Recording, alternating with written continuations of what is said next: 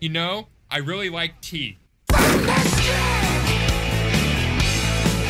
What's up, guys? It's your boy Kess here at 1 in the morning, and I couldn't sleep, right? So I decided I'm gonna go on the internet, peruse as I usually do, hope I can fall asleep.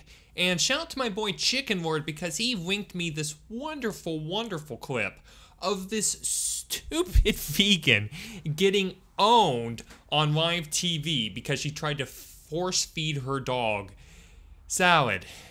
It is both the funniest and the saddest thing I have ever seen. So let's go ahead and roll the clip. Here's a vegetarian who's been training her dog to be a vegetarian. I think we should all pay very close attention to this. Have a look. So some of you just don't believe that my dog's a vegetarian. Yeah, and have you ever actually stopped to ask yourself why we don't believe that? Could it maybe be, now this is just a wild guess here, but could it maybe be that dogs for thousands of years have always eaten meat, that they descended from wolves, and that is their instinct to hunt down and kill animals and eat them, not to go out and pick little plants and fill their cheeks with them like a little chipmunk? I swear, there are some people out there who just don't seem to live in a world of facts. You know, when they hear something like, oh, dogs eat meat, you gotta feed them meat, they're just like, lol, no you don't.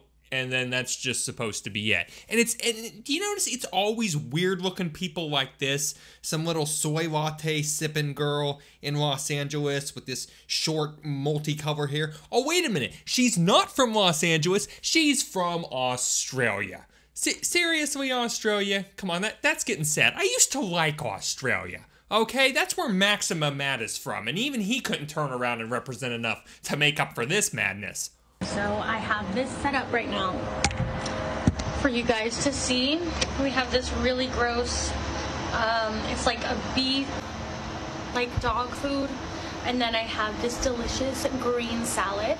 So I'm gonna bring her out and we're gonna see which one she likes. Also, my dog is very healthy. She loves greens, she loves her salad, and I don't force her to eat her salad. It's what she likes. You don't force your dog to eat the salad. She just naturally chooses it of her own will. I don't believe you. I don't believe for a single second that one day you were just sitting out on your porch, munching on your veggies, and your dog was sitting there eating some dog food and then looked up and was like, oh, hey, you know what? That looks good. I think I'd like to try me some of that delicious looking green stuff you got on your plate. And then it takes a tiny little bite. It takes the little piece of lettuce in its little paws, takes a little nibble, has an ongoing conversation with you. I mean, dogs eat salads now, so it just naturally makes sense they can do every other thing that a dog would never do, right? Right? Come here. Come here. Okay. Okay, so this is Bonnie. She is my little vegetarian. Okay, I immediately feel so bad for this dog right now because she looks so miserable. Just look at her sad little face for a moment. This is a dog that tries so hard to please its owner, but it probably is half starving because it probably is never allowed to eat anything good.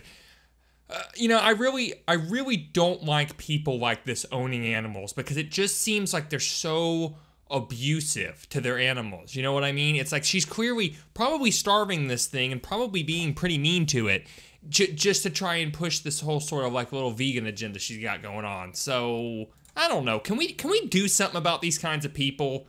Okay. Now, no, don't eat that. No, eat that salad. Look, salad.